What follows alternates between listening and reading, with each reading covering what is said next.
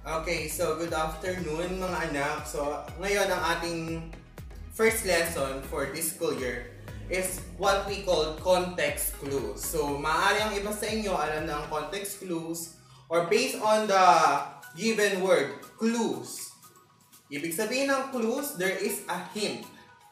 There is a simple hint inside the given sentence. So what is context clue? Okay, let's now start.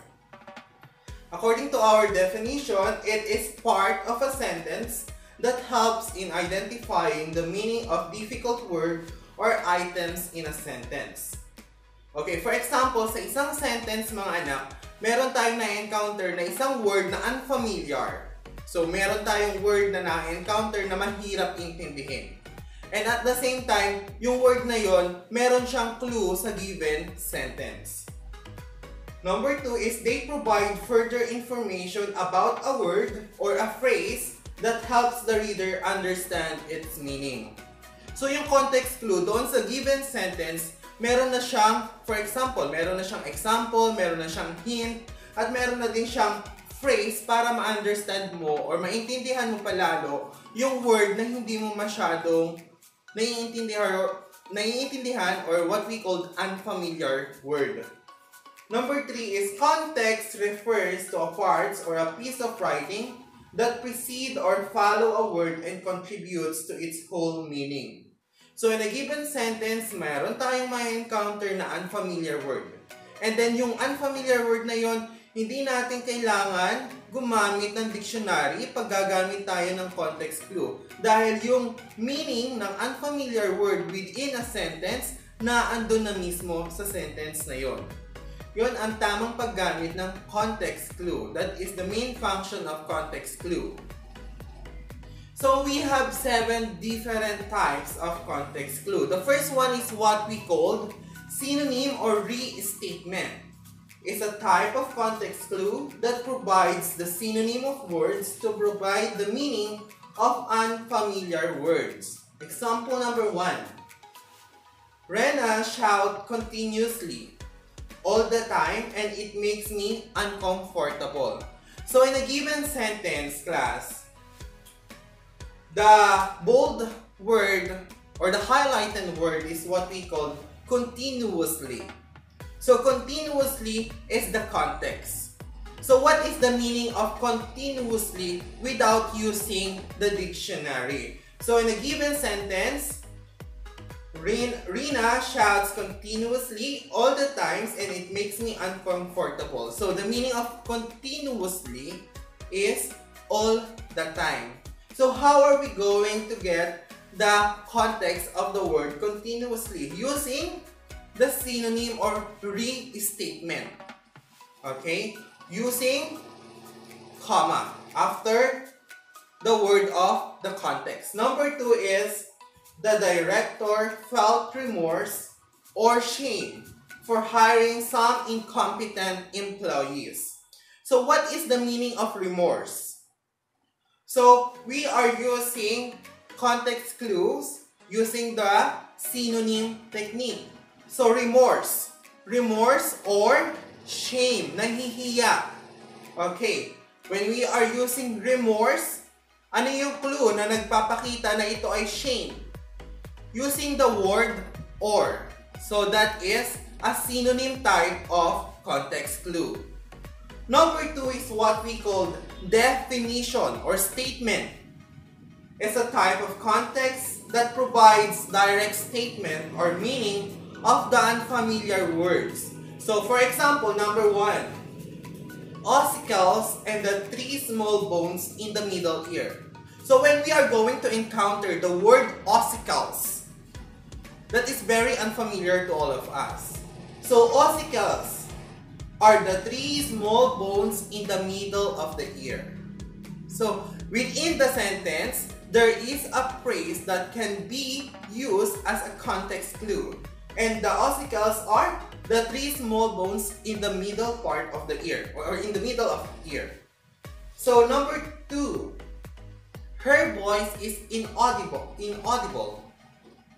Again, her voice is inaudible. Semicolon. no one could hear it. I will read it aloud again. Her voice is inaudible.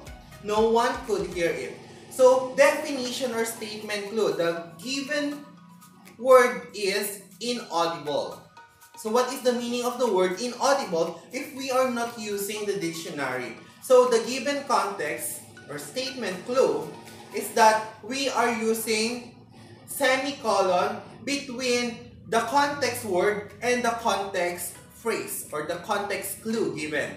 So, the meaning of inaudible is no one could hear it. So, meaning to say, sobrang tahimik, very silent. Number 3, antonym or contrast clue.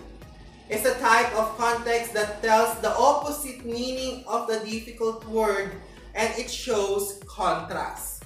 Kung nauna nating example is synonym, wherein they having the same meaning but different words. Sa antonym naman, two different words, two different meaning. So, ito naman yung contrast clue. Example, Jonathan is gregarious unlike his shy brother.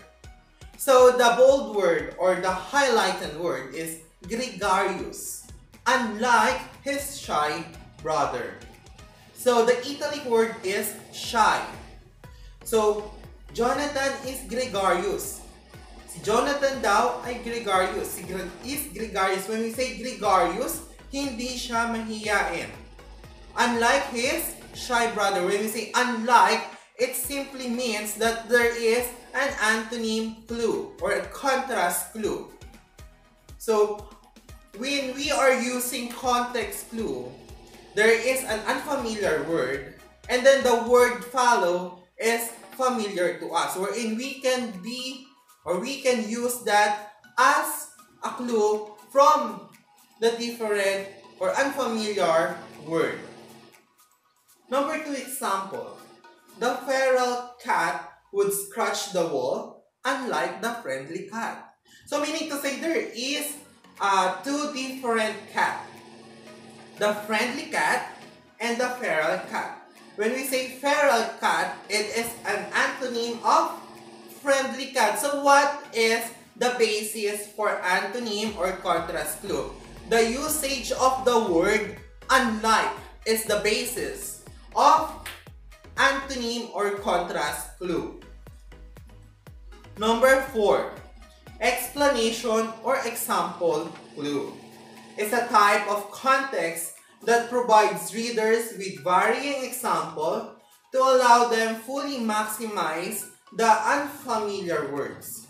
Words like including, such as, and for example, point out sample clues. Examples. Okay, number 1. Mammals, including elephants, horses, and carabaos are helpful animals. Okay, in this type of context clues, these are using example. For example, mammals. We are going to think, what is mammals? Ano ba yung mammals na yan? So, pag bibigay mo ng example, nalalaman na natin kung ano yung mammals. So, mammals, including elephants, horses, and carabaos are helpful animals. When we say mammals, these are the animals that have hair, living on land, and getting, for example, or getting useful in our daily life. For example, dog, cat, that are example of mammals. Even we, as humans, are example of mammals. Number 2, as a country in the Pacific Ring of Fire, the Philippines always experience different natural calamities, such as typhoons, earthquakes, and tsunamis. So, in this type of example, the highlighted word or the context word is natural calamities. So, what do you think is natural calamities? By giving explanation or example clue such as typhoons, earthquakes, and tsunamis. Those are examples of natural calamities. So, this is what we call example clue. Number 5 is what we call cause and effect or reason-result clue. It's a type of context clue that explains the reason and the result of an event or actions.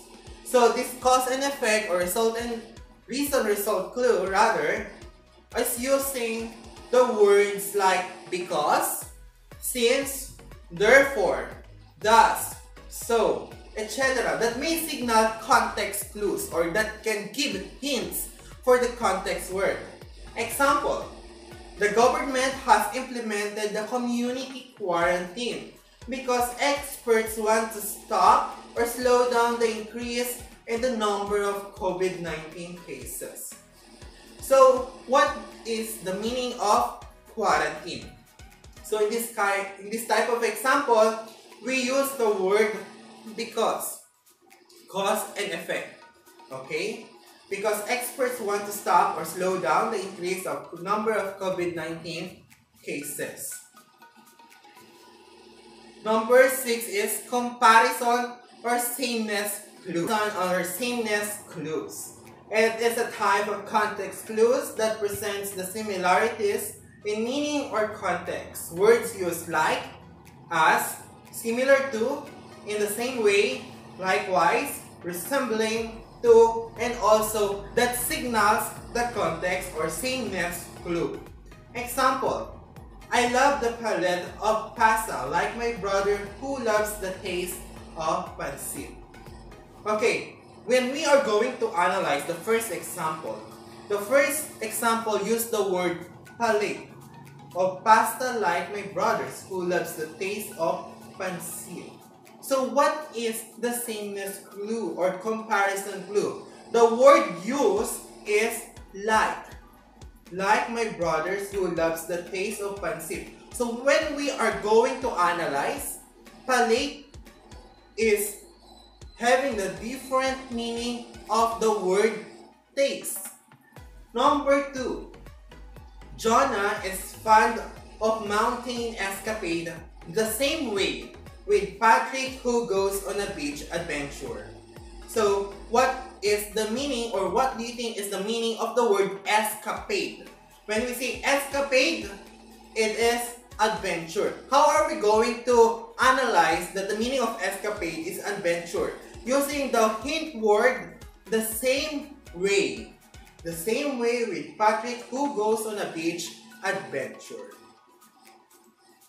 Next one. The last one.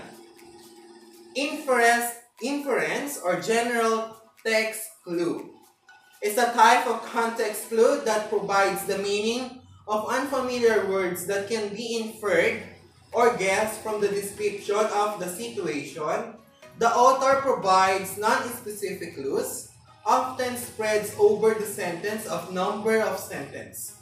Example, I wish I had an earplugs to avoid monkeys' vociferous noise. Inference or general text clues. When we are going to analyze the inference or general text clues, mga anak, ito yung nagpo-provide ng meaning base sa description mismo ng salitang unfamiliar sa atin. I wish I had an earplugs. I wish I had earplugs. That is what? That is what we call text clue. And what is the context or unfamiliar word? Vociferous noise. Number 2. The criminal's belligerence led to the death of 4 innocent children. So when we are going to ask or when we are going to question, ano ba yung meaning ng belligerence or belligerence? So when we are going to encounter in a dictionary, the meaning of belligerence is non-stop or hindi mapigil. The criminal's belligerence led to the death of 4 innocent children.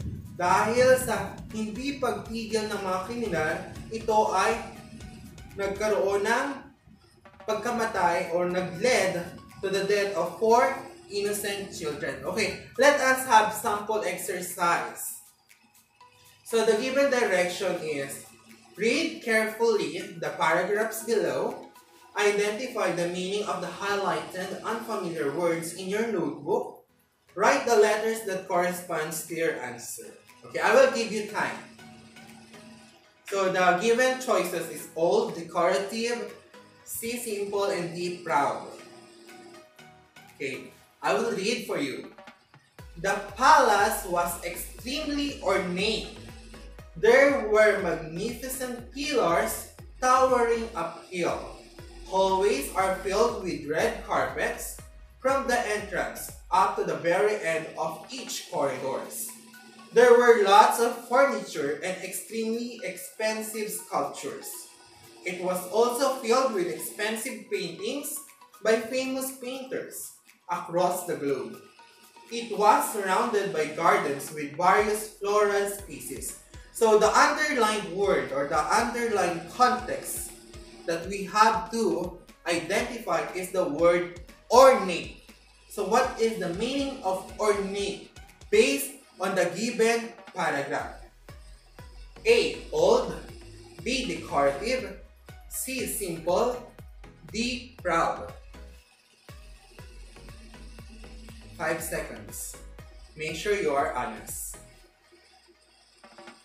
And the right word or the right answer for the word ornate is what we call letter B, decorative.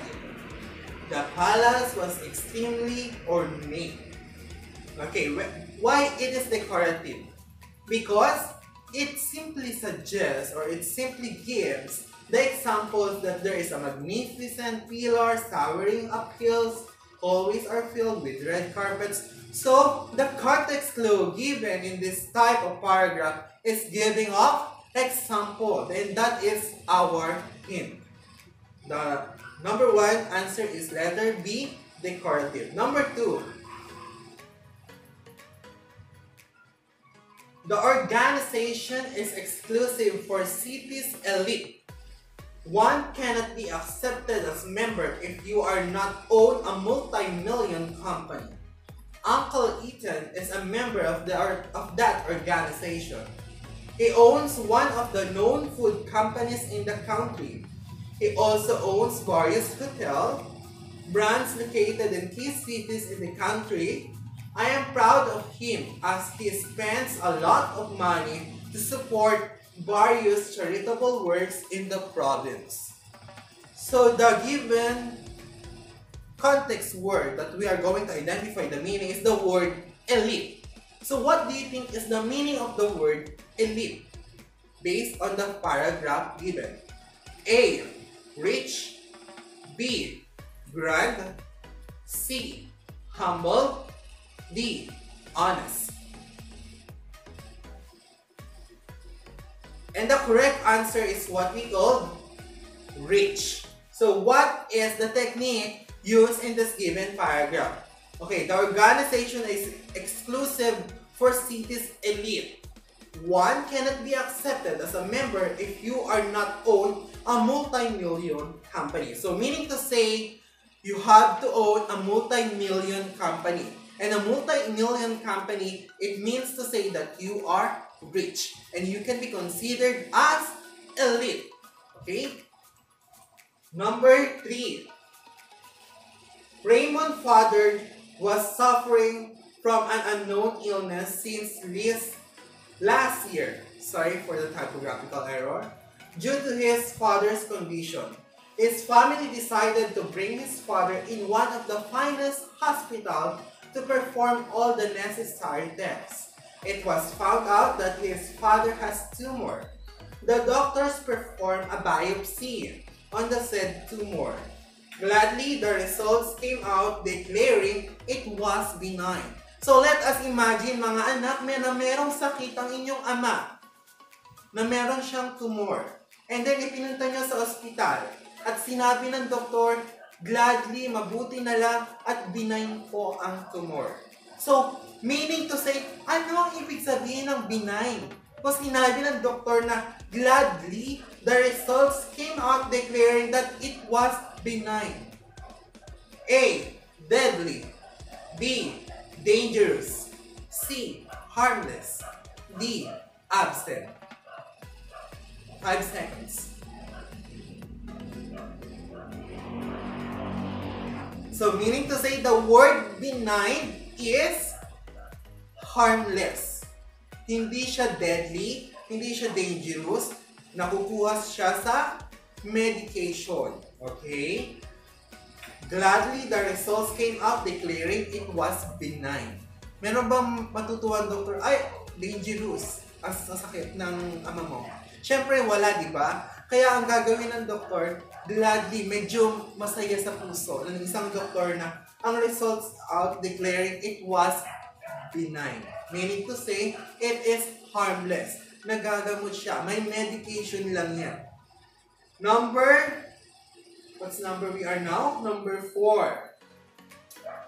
Despite the existence of the anti-terror law, famous writers and other private movements openly criticized the government.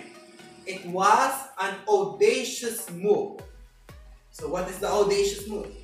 Surprisingly, the government accepted their criticisms, pointing out that the right to responsible expressions of oneself is one of the basic rights of all citizens.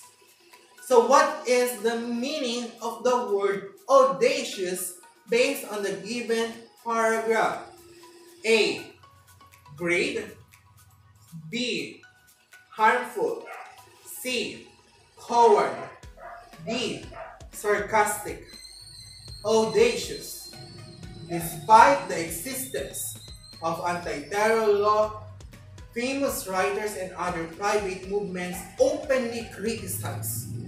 So, kinriticize mo ang gobyerno sa dahil dyan sa anti-terror law. So, ano katangiang meron ka?